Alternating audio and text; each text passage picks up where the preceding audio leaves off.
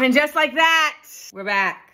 2024. I am starting this year very different than I started last year. I'm starting this year with no man, no agents, but I am starting this year with shows. Yeah, girl is back on the road. They tried to hold me down. I'm back up in this bed. No weapon formed against me. 2024 is going to be a doozy, which was why I felt it was so imperative that I get back in front of y'all in a physical, live sense. First stop, Chicago, January 19th and 20th at the Den Theater. And yes, I'm in actual Chicago this time. I ain't out there in Schaumburg. So I'll be doing stand-up. You need the jokes. Who would have thunk that I need anti-Zionist material? But it is available. I told you 2024 is starting off different. I'll also be doing these political forums called In Amanda We Trust Live, where you're going to get information, comedy, community. We'll do trivia that teaches us. We will get knowledge that empowers us because, baby, we don't know enough and we need to teach each other. So get your tickets. If you love me, if you love me, buy them at amandaseals.com. Chicago's up first in 2 weeks. Coming up, we'll have Dallas. We'll have Toronto, we'll have Stamford, Connecticut, and more. Sign up for my newsletter so that you're not left out. Y'all, we're going to need each other this year. Get your tickets at amandaseals.com. Thank you. Shukran. Gracias. We need to be global this year, y'all. All right, y'all. You know what time it is. It's the end of the year. I got a hat on inside. All right? That lets you know that I'm on one because we traveling like Carmen Sandiego to a new dimension. But before we head to that new dimension, we got to decide what we going to keep with us and what we going to dump. All right? It is another edition of Keep It or Dump It, the 2023 edition here at Small Doses Podcast. Small doses, self-help from the hip. Small doses, we're talking that shit. Small doses, and keeping it real. Small doses, with me and Amanda Seals. So funky. Now, this is your first Keep It or Dump It episode. Then you should know we do this every year where we talk about the things that have taken place over the course of the year. And some of those things we want to take with us into the next year. We're going to keep candy corn. Yeah, we are. Yeah, we're keeping candy corn. Just so we're clear. Y'all keep trying to dump it every year, but we're keeping that. Moni back here saying it's nasty. You know what, Moni? The only thing that's nasty is Miss Jackson. Okay. Now, if you're just joining us for the first time in Small Doses Podcast, Keep It or Dump It, what we're trying to do here is just keep our minds on the right track and, cleanse any of the things that have come up over the last year that we feel like are just not going to help us as we continue to move forward in this experience that we're having, this human experience that we're having. All right. Now, if you're following me on Instagrams or if you follow the Patreon, you already know things that I'm very passionate about. And those things will make it into here over a myriad of things. But I just want us to take this episode to do a collective look back at the last 365 to see how we going to keep it or dump it through the next 365. Hit it. Before we get officially into the episode, I just want to point out that I want to dump the concept of the cat lady. Okay? Because look at this. Look at this cat. She's making biscuits in the air. Okay? Oh my God. Jedi. Like, as far as I'm concerned, if you don't have the allergies, being a cat lady is a great experience that brings you so much joy, love, and cuddles. And I don't know that can be really replicated by an actual human being. So I think we need to stop stigmatizing cat ladies for 2024. I mean, I have 4 cats and a dog because of it. Okay? So it made me a cat lady by actually bringing in the cats and then leaving. You understand me? So that cat lady business, we owning it. Aren't we? Aren't we, Jeddies? Yay. Meow. All right. You like my outfit? It looks like I'm about to sing a Solange song. I tried to drink it away. Yeah. Okay. Keep it or dump it. Let's start with keep it. We're going to keep organized labor and strikes. What we have seen this year has been an unprecedented amount of labor unions and labor forces basically just saying, nah. And doing so with real collective bargaining, really out here taking it to the streets. I was a part of a strike with the SAG-AFTRA strike. We saw the WGA strike. You know, today, as we're recording this, Starbucks is like doing their own little strike situation.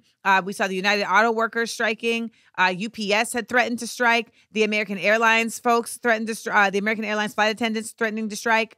I mean, I think I'm, of course, leaving people out, but the main thing is that we're seeing many of the American labor force say, we are done being your minions and we need to get what we are deserving. Now, of course, we are watching inflation go through the roof this year, and there's nothing that's getting inflated about salaries, right? Like, people are still getting very low minimum wage. I mean, some states are raising minimum wage, but sometimes it's only in particular fields, right? It'll be like, oh, we're raising the minimum wage for fast food. It's like, how about we just raise the minimum wage in general? And so what we're seeing is that so many of Americans are waking up and saying, okay, hold up. It's not even just that we're not okay with how you are dealing with us as like laborers, but like literally we cannot live.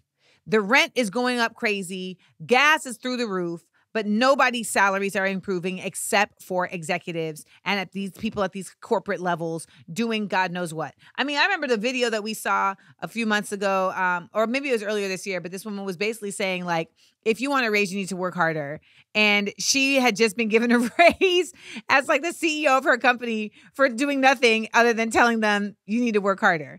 And she was not even the owner of the company, though. Like, she was just put in place.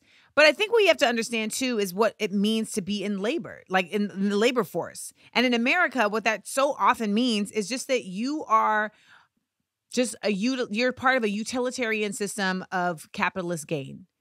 You're just a person being used to push something across the finish line.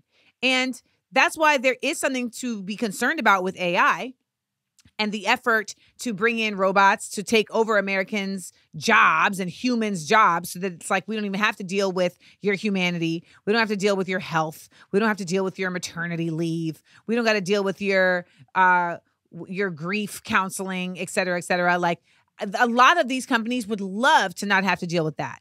The reality, though, is that if that is the case, where do the people who actually exist here, like the human beings, where do they then earn?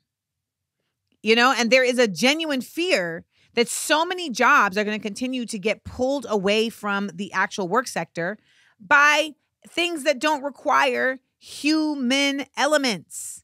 I mean, I was somewhere recently and I saw like a robot machine cleaning the bathroom. And I was like, I mean, that wouldn't work in the club, because in the club, like the bathroom lady is important. She's there with the mints. She's got the colognes and the perfumes as well. She's got the gum. Y'all didn't go to the club? In New York, that was very important. The bathroom attendant at the club in New York was very important. And like, if somebody got roofied, she gonna find out. She gonna know before anybody. Okay, listen. So there's jobs like this that we may think are not that important, but like you can't replace the candy lady in the hood. Can't replace her with an AI robot. No, no, no. But I want to see these labor unions continue to grow. In real ways. Now, don't get me wrong. Sometimes labor unions for people are frustrating because they're like, I'm paying all these dues and y'all aren't really doing anything. You know, you aren't really supporting us. But that's why we have to continue to always challenge any hierarchical structure with what it is doing for the people that support it. So we are going to keep labor unions and the efforts that they use to get what they deserve. Strikes, protests, and more. Dump it! Honey, we got to dump these toxic celebrity relationships, which end up just being a mirror of everybody's toxic relationships. Oh, the toxic relationship, child. You know, I had somebody send me a message today on my Instagram, and I'm going to tell you what she said, and it was very real, child. It was very real. She said, there is no emotional maturity in male culture. And more women are done raising grown men. They are children among us. P.S. Thanks for your work, Free Palestine.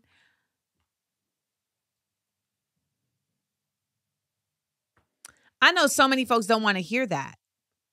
But I wish that so many people who did hear that saw that as a challenge to not be that versus as you're trying to tear down men. Now, I know that there are men who do see that as a challenge to say, you know what? I don't want to be that. I don't like that that's a perception of me, so I'm going to step it up. And the reason why I'm specifically speaking to men is because that's who I date.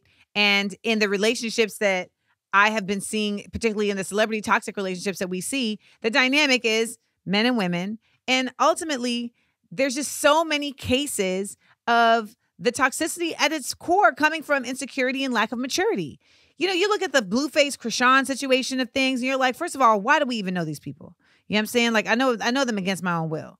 But I also feel like so much of that has just literally been the dynamics of immaturity, lack of accountability, lack of responsibility, just toppling over into the accessibility to be toxic, right? Like, because I don't need you, I can actually abuse you. Like, that's a thing. That's a thing. And I mean, in my own relationship, it was like, I started to realize like, oh, this is never going to change because the other person doesn't feel the need to change. Like, I will absolutely say that I have toxic things that I brought into that relationship that I wanted to actively remove from myself because I was like, I don't want this kind of exchange anymore. I need to acknowledge my own flaws. I need to acknowledge what I'm bringing to the table, and let's do it together. Let's do it together. But over time, I realized that I was the only one doing it and he wasn't connected. He wasn't committed to it.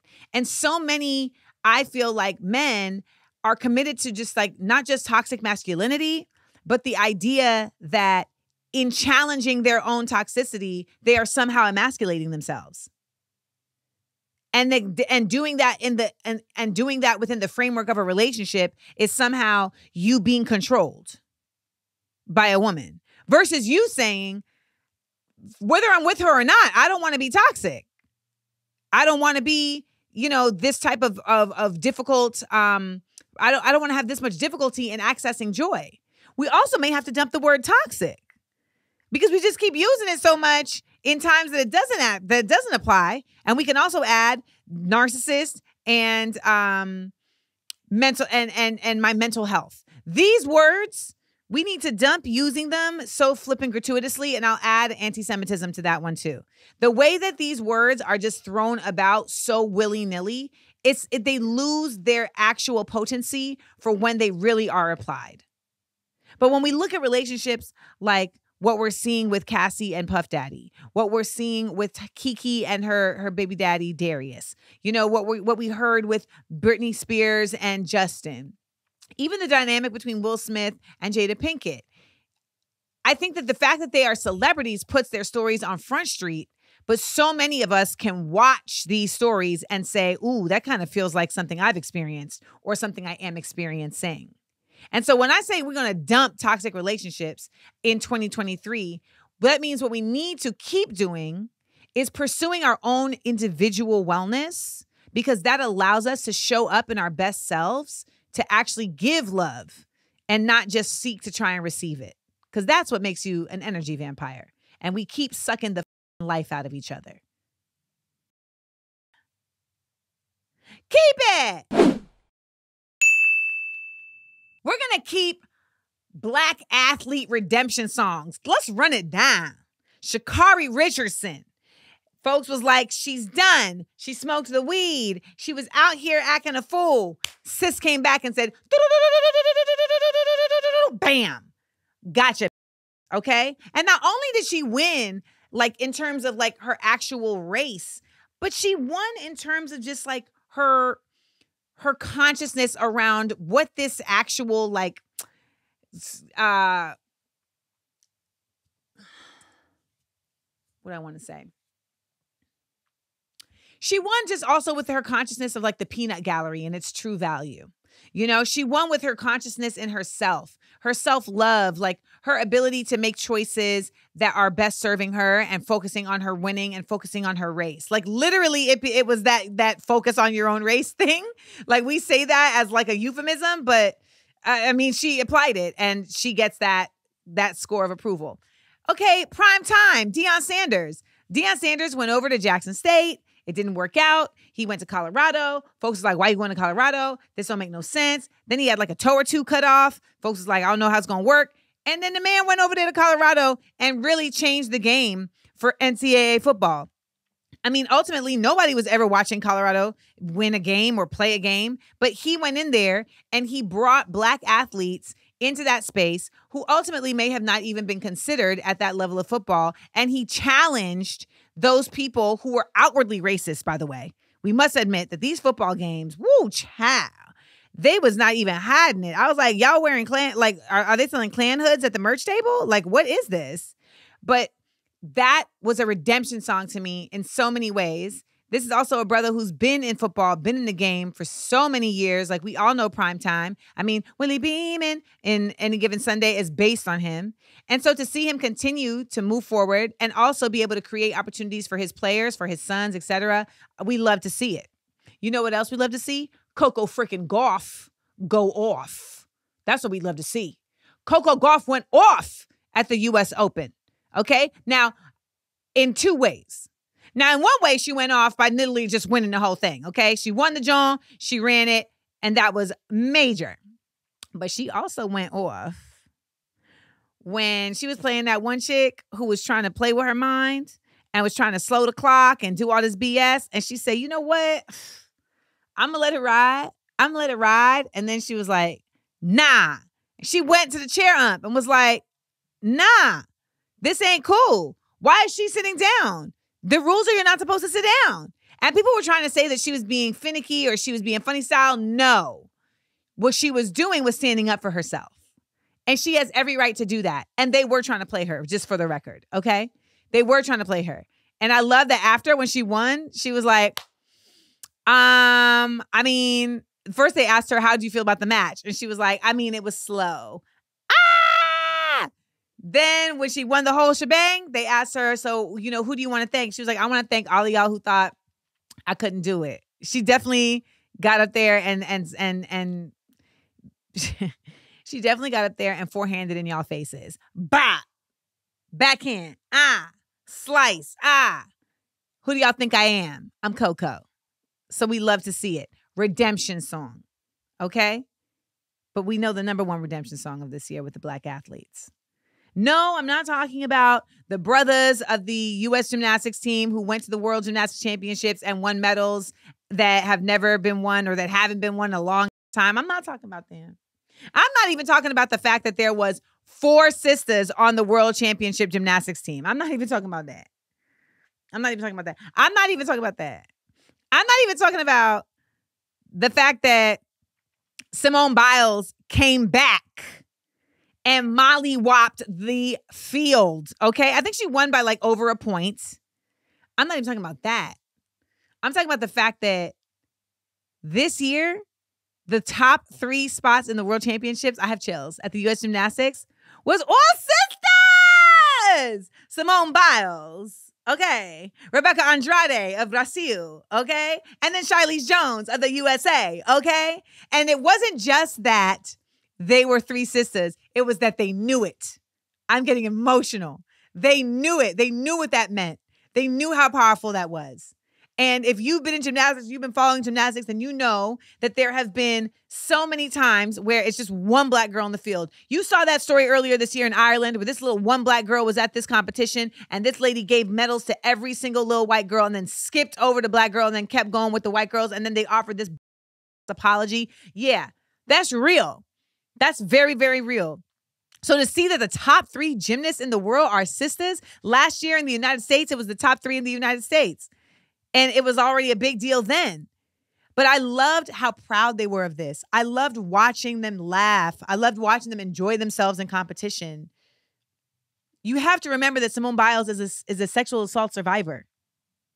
Okay? You have to remember that when Simone Biles was at the Olympics in 2021, she was there because she was like, I felt like I needed to stay in the sport because there needed to be another survivor in the sport who could challenge this Larry Nassar man because the FBI had really not paid attention to these young girls. And when we see these gymnasts that were competing in the 2012 Olympics, 2016 Olympics, in the 2012 Olympics, 2018 Olympics, Michaela Maroney, all these girls that are doing these incredible feats, they are being sexually assaulted on the regular. And still coming out here and being able to do this. In hindsight, I'm like, my mind is blown. So, when Simone went through that in 2021 and she had to leave the Olympics, the floor, and she was like, I can't do it. My brain and my mind are not there. She took so many L's. Everybody was like, oh, she's a quitter. Not everybody, but you know who I'm talking about. She's a quitter. She doesn't support her team. She's not a true American. She's not a true patriot. So to see her be able to get her life on track on her own terms, she got married, she took her time, she went on a tour, etc., and then come back at the highest level of competition and still be the highest level of competition was really just a beautiful thing to see. And to see her leading these other sisters, again, it is a keep it for me. Dump it! So let's get into Zionism. So I think a lot of us may have heard the term before, but didn't really know like the true depth of things until we saw the series of events that took place after October 7th in Gaza, Palestine. The reason I put it in that way is because I think a lot of people were horrified by what they heard about the Hamas attacks on October 7th. A lot of that has been debunked since that point. However, at the time, there were a lot of mistruths and really just dramatic language being used to support the Zionist effort to invade and to literally pummel the Palestinian citizens of Gaza. And in that, a lot of people came to start researching, well, what really is Zionism? And ultimately, Zionism is a political ideology that parasitically attaches itself to Judaism as a way to force the existence of an ethnic state of Israel in what was known as Palestine, which was previously a part of the Ottoman Empire. And there's a lot of history here to learn and to understand in terms of Zionism as a concept, how it was created, like who was a part of advancing it forward, how it then became the undergirding of the violent attack of Palestinians in 1948 in the Nakba, how it reaches us all the way to here in 2023. But for the many people, what we're understanding is that when we are attacking or we are addressing or we are challenging that Zionism, we are not being anti-Semitic. And forever it feels like that has been the way. That has been the effort, and that has been the very effective weaponizing of something that is real. Anti-Semitism is real, but weaponizing it over here to silence any detractors of Zionism. And what we understand now by what's happening is so many people are simply just getting the knowledge and information to be able to boldly stand on like, nah, I'm not anti-Semitic. I'm saying I don't like this thing. Zionism, the conceptualization of this idea that this land is owed to some people because of God, or this land is owed to some people because these white people said that they could have it, is really dangerous. Because ultimately it says that settler colonialism is fine, especially when it's being done against Arab people in Palestine. Now, then when you go even further down the rabbit hole, you learn about Zionism as it relates to Christian Zionism. And Christian Zionism is a whole other beast that is very frightening and also anti-Semitic, but works in tandem with Zionism. Because ultimately, Zionism as it relates to Israel says, we want our own state with our own people. And they're calling it a democracy, but the only people that have the rights are Jewish people. And they're saying we want as many people to come here as possible because that's what strengthens our state. Christian Zionists have a belief that when a certain amount of Jewish people collect and gather in this particular part of the world, that it will trigger the apocalypse, that it will actually be the catalyst for the return of Christ. And that when that happens, all those Jewish people will die, and that will become the capital of the world for Christians. Do you hear what I'm saying? So you have one group over here that's like, yeah, like we are Jewish and we're Zionists and this is our space and this is our land. And the more of us that can be here, the more strengthened we are. And then you have Christian Zionists that are like, yeah, keep going over there. That's what we want. We want to see as many of y'all over there as possible so that y'all can all die. Like that's what's happening. And then in the middle of all of this, you have America. You have America. By the way, there's like 10 million Christian Zionists worldwide. And there's like more Christian Zionists in America than there are even Jewish people in America. But the idea of Zionism is something that a lot of us are now getting acquainted with. And I want to dump it so bad in 2023. However, our country is so embedded with Zionism, both Christian Zionism and as it relates to Israel. So if what we're going to have to do is we're going to dump the idea that challenging Zionism is wrong. But we're going to keep on learning more because we know that if it's going to be this level now, it's much deeper than we can even imagine. And we got to get to the root to uproot it. Keep it. Okay, so I don't know about y'all, but social media for a long time has felt like, oh my God, get me out of here. Like I really, like 2 years ago, remember being like, my goal is to get off Instagram. Like, please let me get off Instagram so I can live my full life. Like, please, like, give us free. Give us free. And that shifted after October 7th because I have never seen social media so utilized for the raising of collective consciousness and education and support. I see people say, like, why aren't you talking about Sudan? Why aren't you talking about what's going on in the Congo, et cetera? And we understand that much of the reason why those stories have been so silenced is because the people don't have the same access to phones. They don't have the same access to Wi-Fi, and they don't have the same access to English, which as a universal language allows for there to be a lot more understanding of things that are happening. Now, Palestine has been under siege for 75 years, and only this time are their stories actually being heard and lifted and supported in this kind of numbers. And much of that is simply because of social media, which is why we see efforts being made by the Biden administration to have more control over social media, right? Which is why we're continuing to see like silencing of like TikTok and these different apps. I mean, we've seen them censoring creatives who are talking against Zionism on these apps.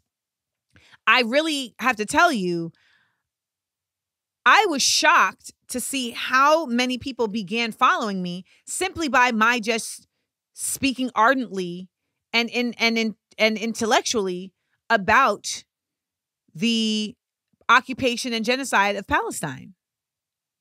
I have learned so much from just people sharing.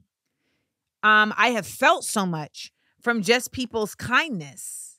And I have experienced so much from just being able to see other perspectives due to social media. And I think so many people have done the same, which is why so many people are in the streets. So many people are boycotting. So many people are calling and haranguing their senators and their congresspeople. And it can't stop. Like, this has to be the breach. Like, we got to keep this because we need to continue to let this be the ways in which we are connected. When people ask me, like, what do you think is different about this time in history than the past? More often than not, I'm just like, the Wi-Fi. I mean, imagine if Martin and Malcolm had been able to connect to each other when they weren't in the same place, you know what I'm saying? Beyond just telephones, right? Imagine if they were able to see what each other was doing and sharing in a more real-time way. Imagine if there was just much greater interaction with each other around the Vietnam War between the people that were actually experiencing it in Vietnam and here in America, and thus being able to see those horrors. There were people already against the war, but imagine that's what we're experiencing now. This is a shift, and I truly believe that if we continue on this journey and we continue elevating as a group and connecting as a group in a way that we never have before, that we really can change the vibration and that we really can shift the axis of evil. But it's not going to happen just overnight. And it's going to happen by literal commitment and diligence to like, I am going to stay in this. That's why you see so many people who were like, yo, why aren't y'all posting about Palestine? Why aren't y'all posting about this on your pages? Why are you letting the fear continue to stop you, et cetera, et cetera? Because we know what it's going to take is people being like, people going outside of their norm. That's what all of us are being challenged to do. And so I want to keep social media being a positive tool for doing that. Because up until this point, I really was like, I guess this is just for OnlyFans and that one chick on TikTok who makes a lot of money by saying, ice cream, lick, lick. Oh, and tutorials. But actually, before I even move on from that, in the effort to boycott, which is what is going to have to happen, okay? Like, no more, like, the only thing that changes anything at this point is money and violence. And no one wants to see the violence. Well, maybe not yet. So the next step is to boycott. And when we ask, like, has that really worked in the past? Yes, absolutely it has worked in the past. But we are so lazy. I have committed myself. Child, I don't know if I'm gonna be able to do it because I have my own addictions. But like, I cannot buy more clothes for the rest of the year. Like, just as an effort. I know Moni just looked at her watch. Moni. And it brings me so much joy. Like, literally, like, shopping brings me joy. It was something I couldn't afford to do for like a really, really, really, really, really, really long time. So now that I can, it brings me joy. However, if I want to be a part of the global community that is utilizing the suppression of my profits and resources in order to push the ending of oppression, then I have to be committed to that. And I have to really like challenge myself. And that's what all of this ends up being. Are you willing to challenge yourself for something different? Because drastic change requires drastic change. Now, on the dump it side of things, I know it feels like I'm yelling at you. Sometimes I feel like I'm yelling at myself. And I do feel like we do need to do a lot of addressing of how we can be better at talking to ourselves to improve ourselves, right? Like, I like to think that I am being better at just coaching myself versus like admonishing myself. Because abusive self-talk, it's not a reflection of like you necessarily like being tough on, that's not tough love for yourself. You can still get the point across to yourself, you know, in a way that doesn't have to feel like trauma. And if you're like me, you know that the way that you talk to yourself ends up being the way that you talk to people. So the reality is that if you really, really want to change all of the above, you're going to have to start with you. Most of all of this starts with you. But then there's also like learning the difference between like people pleasing and just exercising common courtesy. And I know that sometimes I find myself using that abusive self-talk, abusive self-speak when I feel like I have not shown up as the courteous, considerate person that I want to be and that I want people to be with me. And people pleasing can be the result of that, right? Where you're just like, I don't want people to think that I'm not this thing. So I'm going to just go above and beyond. But you get drained. And people will drain you when they learn that about you. Not all, but some. And boundaries are a real thing. And so many of us don't exercise boundaries that we really feel like we need because we don't want to disappoint people. We don't want people to feel like they don't like us. When the truth is that if you express your boundaries and they're reasonable, who is anyone else to say that they don't like your boundaries? For instance, I just, as a rule, don't take pictures when I am not at a work event. It's very rare. I mean, there may be a unique scenario, but for the most part, like if I go to a concert and I'm there at the concert to like enjoy myself, I'm not going to be taking pictures with folks because it's not even my night. You know what I'm saying? Like it's whoever's concert we went to, it's their night. So I will really like say, you know, I'm off the clock. Thankfully, for the most part, my audience will be like, you know what? Okay, I respect that. But sometimes people really push you. And they're like, oh, you off the clock. Like, you can't just give one picture. And it's like, why are you pressing me right now? But it's taken me a while to be like really steadfast in saying, no, I'm off the clock, even when people press me, because I don't want them to carry forth like this negative example of me, because I've had to deal with that for so long. People using abusive language to me. Oh, nobody likes you. You're difficult. You're extra. You're this, you're that, etc. And so I'm so afraid of that actually continuing to be the narrative that I would sometimes like go against my own boundary to people please. When ultimately, baby, they gonna say whatever they say regardless. So you might as well stick with what works for you. And affirmations are something that I think all of us really could be like doing on a daily basis. And I know that sometimes it feels like they're corny. Sometimes it feels like they're kind of redundant, but that's the idea. You know, they are redundant. The repetition is what brings you, you know, to the core, to the fore. So stick with it. My current affirmation is you are lovely. You are worthy. You are deserving. Okay? You are lovely. You are worthy. You are deserving. And sometimes that's what I need to say to myself when I want to actually criticize myself. Because if I come at myself with that type of love, then I will be far more encouraged to change than feeling like I need to do it from a place of fear. Let's keep it. African American Studies. Now, this year, we saw the continued onslaught of removing Black studies from curriculums, of removing Black books from schools, of removing DEI, diversity, and equity and inclusion programs. And we all know that what this is really about is that when people learn history, they gain empathy. And empathy is the actual most valuable resource for change. Yes, the money and the boycotts and the violence, all those things, they may be the actions. But the drivers, the catalyst for change on a human level is empathy. And these people know that. You see, they saw it in 2020 when people took to the streets after seeing the murder of George Floyd in front of their faces. And they understood, oh, wait, this cannot stand. And so now we will go stand. And what we're seeing now in Palestine, in learning about the Congo and Sudan, is people are saying, hold up. Like, this is crazy. And it's because of history. People are now they're going back.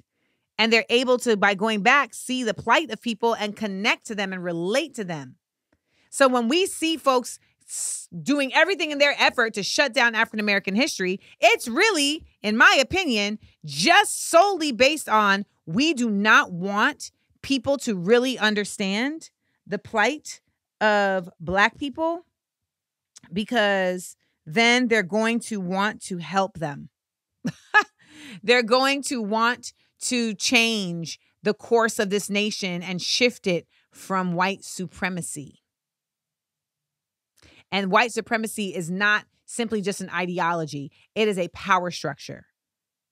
I mean, honestly, what we're seeing in Palestine and Israel is the extension of white supremacy to another group.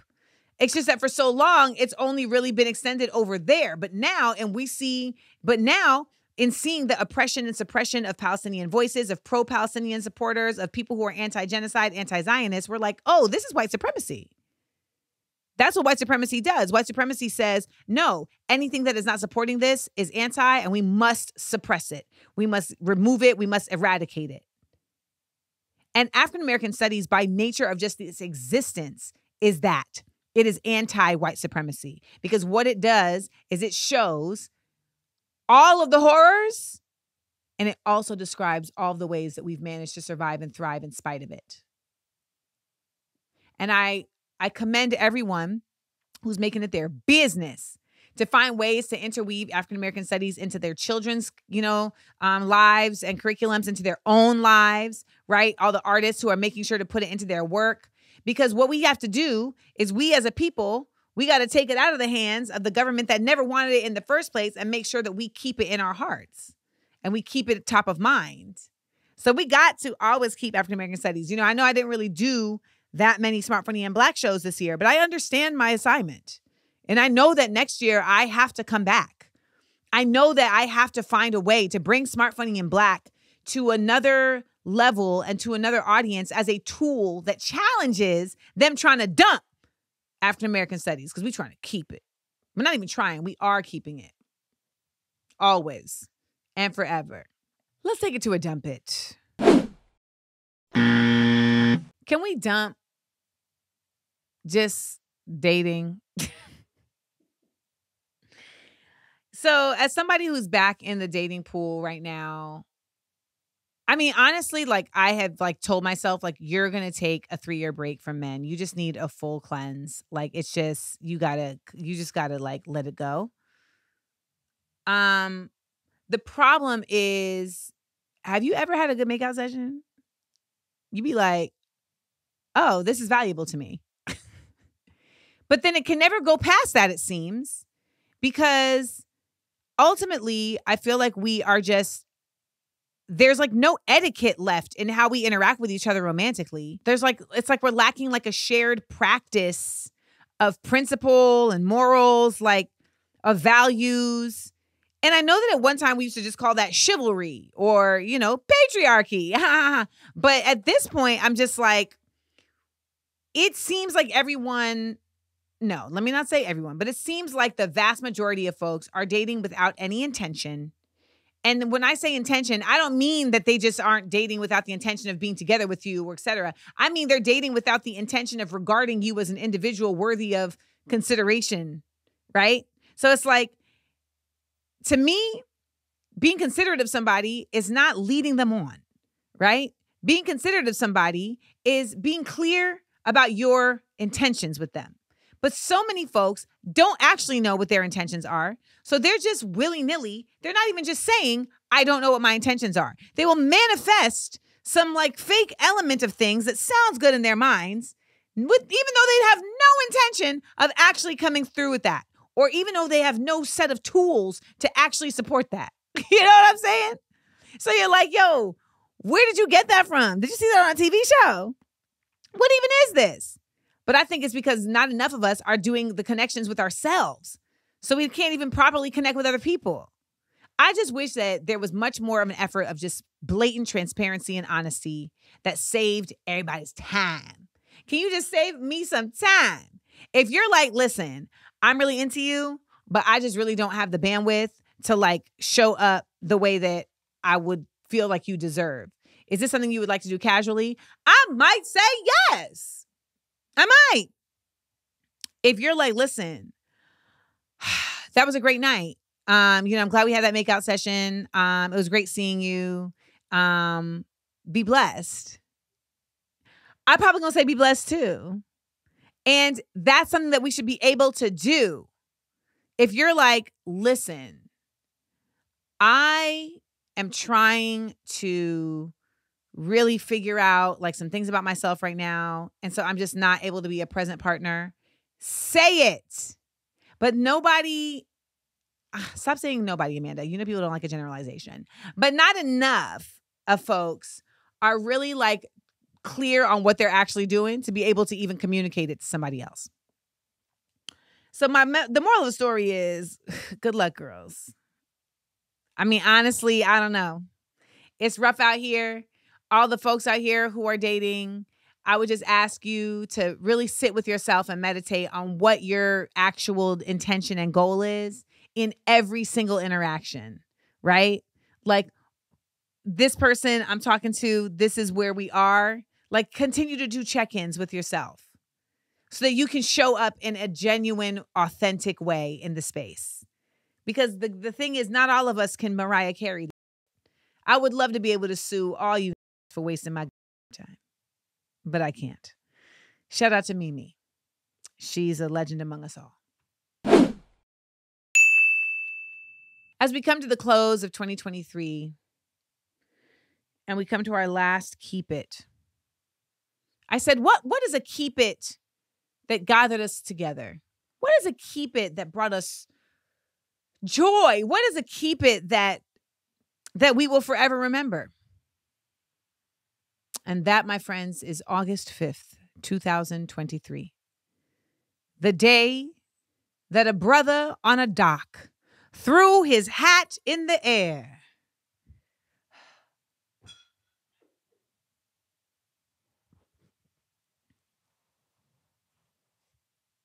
And would rain down.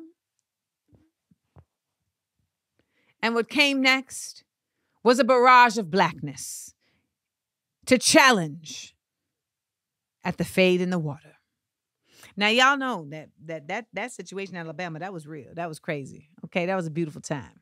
That was a beautiful time. And what it said to us was that, you know, if we could collectively gather as Black folks all the time, I feel like things would be very, very different. I think things would be very, very different. I mean, I just think about the way in which so many of us were so empowered and excited by literally just us showing up, that this brother didn't have to be by himself, and how enthusiastic folks were to get on out there and get in the mix. The brother was swimming. The brothers came off the boat with the shirts off already. And of course, we can never forget the folding chair of power. Okay. This was a momentous day. Moni over here was surprised I will remember it. I will always remember August 5th. And we should always remember August 5th. It is a keep it that we should celebrate every year. It's a secondary Juneteenth. Okay. There was a liberation that happened that day. And it's honestly interesting that earlier that day, there was a group of women who had come down to that very dock to do a spiritual ceremony atoning for the slaves that had been sold on that dock, because it used to be an auction block for slavery. And so earlier that day, they had come down there and said words and cleansed it. And boom, those same ancestors came through the people.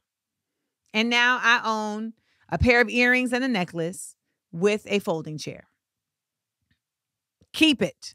Montgomery, Alabama. Fade in the water. Fade in the water. Pew, pew. Fade in the water, children. Oh my God, that's swimming. Fade in the water. He got a chair. Trouble's gonna come up the water. Keep it. All right, let's get into it. Last dump it. Now, one thing we can keep this year is my documentary, In Amanda We Trust, and just the idea of creating things independently. Now, in the process of doing my documentary, In Amanda We Trust, you know, I became to just learn so much more about the American government, the processes of it, etc. But by the end of the year, I must say that I'd become radicalized, because I really thought that with enough effort, we could radically change the American government. But I think what I didn't understand is just how much we would have to change in order to radically change the American government. And ultimately, it feels like we would have to change it beyond its existence. And that really came about in realizing just how many senators and congresspeople have been paid by AIPAC, which is the Zionist lobby, and the laws that protect Israel from being challenged by Americans, the laws that are actually the laws that actually say that you can't boycott Israel. So that let me understand our government is in so deep in this. And this is what we actually know.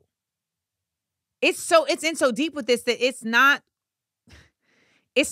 able to function democratically. It's literally unable to function democratically because it is serving another master. And ultimately, in a democracy, the actual people are the masters of their fate. That's what's supposed to happen through governance.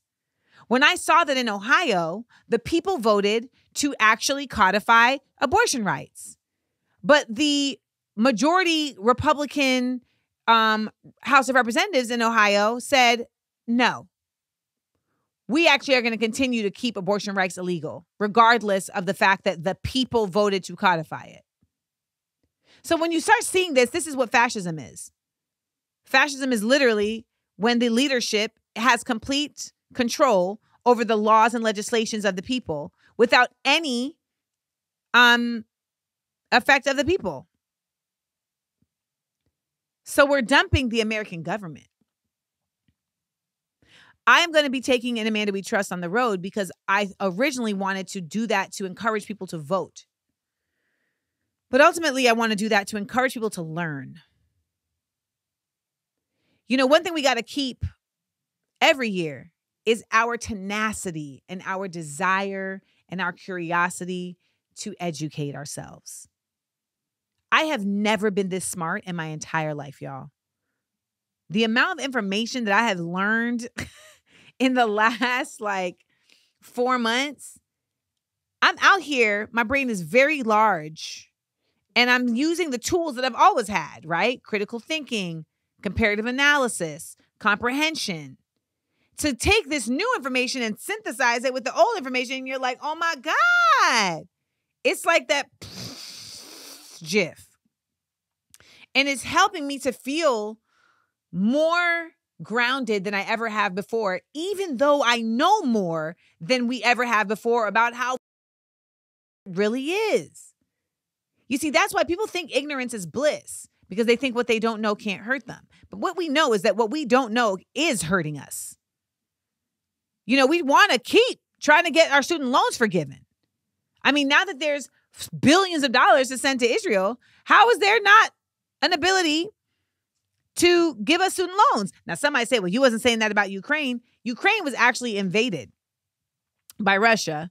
And I understand the dynamics of this situation and why America needs to protect Ukraine. In Israel, though, they are actively committing a genocide against Palestinians. And Americans are actively supporting this. And the thing about it is that Americans have been actively supporting Israel's universal health care, Israel's free education systems, Israel's defense mechanisms. So our American government felt like that was more of a priority than making the George Floyd bill go through. And some might say, oh my God, Amanda, you're conflating. You can't put the two in the same space. But I'm going to tell you why I can. Because I can promise you that there were reasons that have to do with one that prevented the advancing of the other. And it is very disenchanting and demoralizing to realize just how bought and sold our government is. So many people are saying they will not vote in the next election. They don't want to vote for Joe Biden and they don't want to vote for Donald Trump. And they feel like it is a radical choice to not vote at all. I am here to tell you that it is not a radical choice. But I'm also here to say that we need to create another option that can actually possibly win. And that's never happened before because there hasn't been a scenario where there were this many people so disenchanted by this lesser of two evils system that they are willing to connect to a third option in numbers. Is there a way that we can make this horrific nightmare into a miracle? I mean, one of the people running is Marianne Williamson. And what does she say? A miracle is a change in perspective. So the change in perspective to me around the American government is, in the past, I thought we just need to get more involved. And I think even though that is a part of it, because we're seeing that they're trying to make absolute concerted efforts to get out any of the progressives from office, it's not just about us getting more involved. It's about us getting more intentional and finding strategy. And so many of us have been asleep for so long, but you're waking up. And I want to keep us awake in 2024. All right, so we're going to go to the Patreon where I'm going to talk about some of my personal keep it or dump it's, because it's been a hell of a year for your girl, Amanda Seales. All right. And yeah, buddy, we going to get into some of mine. So head on over to the Seals Squad. That is Patreon Amanda Seals or theamandaverse.com. And let's get dangerous. So dump it. People who do not show up for themselves, dump it. Because if they don't show up for themselves, they're not going to show up for you. And you deserve it if you are showing up for you and showing up for them. And I think sometimes we're like, ultimatums aren't a good thing. Sometimes they're the only thing. Sometimes that's really all there is. This is an ultimatum, and that ultimatum is going to define someone's character and how they feel about your relationship. And I'm never in here bored. There's always some exciting thing going on with the animals. Even when they're sleeping, it's exciting because sometimes I'm just like, oh my God, they're sleeping next to each other. They're cuddling. Oh my God, I love it. And I don't know if certain things will ever get remedied, but I know one thing's for sure. Your girl ain't here for no play. All right? Quit playing in my face. We're dumping that for 2023. Now, before we go, we're going to do some rapid fire, keep it or dump it's for 2023. All right? Hit it. Mischief Red boots. These are them boots that look like you are in a video game. Dump it. Ozempic for weight loss. I can't even deal. Like, y'all were so extra about this that it literally made a shortage for diabetics. But I think it speaks more so to just like the fact that we do have a health issue and a weight issue here in America that is very hard to be helped because the food is so bad. So a lot of people are like, why can't I lose weight? And it's because literally everything we're consuming is harmful to our metabolism and our weight, etc. So I say all that to say though, like, y'all, lay off the needle. Ticketmaster. Dump it. Ticketmaster, Live Nation, all the above. I mean, the Swifties was not here for y'all this year. I wasn't here for y'all last year. And I still haven't seen any changes since Pearl Jam and Eddie Vedder weren't here for y'all in the 90s. That's a lot of dump its. Love is Blind. You know what? I've watched 2 seasons and I've had to let it go. I've had to let it go. I mean, I don't even think the show even makes sense anymore. You know, they're going to need to go somewhere that's never seen the show before in order for it to actually be good again. And I don't know if that exists. So I'm going to dump it. Frequent flyer miles. You know, Delta tried to do something weird about frequent flyer miles. And, you know, you work really hard to try and get like a certain status. And then they're like, yeah, F your status. But I will say that I have amassed quite a number of frequent flyer miles. And it's allowed me to actually be able to take trips on like a small dime. So if you're getting frequent flyer miles, try and get them through someone else's money. That's what you should do. I'm keeping it. Caring for Hawaii is a keep it 100%. Again, Hawaii is a American settler colonialist project. It was taken over. It was usurped. It was annexed. A lot of people don't know that history. A lot of people just think of Hawaii as like, oh, this is where I go for vacation. So when we see what happened in Maui and we don't know how it happened, we always have to remember the actual history of the presence of America there. You know, there were people that were literally like snorkeling the same day as the fires around Maui. I can't stand y'all. People in Hawaii are like, please do not come here for tourism. Respect that.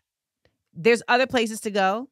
And I think it's also time for everybody to start getting like awareness around, well, what other places are American settler colonialist projects?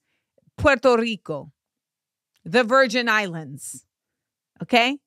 These are examples. So we're keeping caring for Hawaii because that also goes along with us just keeping caring for the fact that we have to change the trajectory of how this world has been made for the next phase of where it's going. Barbie movie, we're going to keep it. Barbie movie was a lot this year. It was giving you so much pink. Ta-da! Also, I've just been a Barbie fan forever, and I just thought it was really smart. It was really smart. It was really creative, and it's not something I would ever need to see again.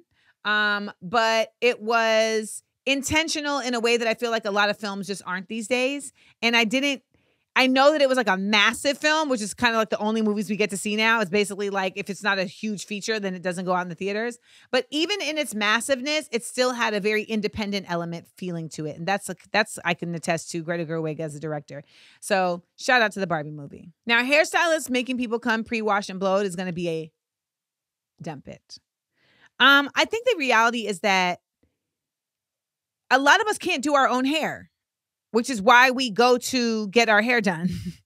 So I do feel like there should be a conversation before, but I think that there's a lot of hairstylists now who can only do like one half of the hairstyle process and are not engaging in the first half of it. And then they want to charge you if you expect that, which I don't think should be the case.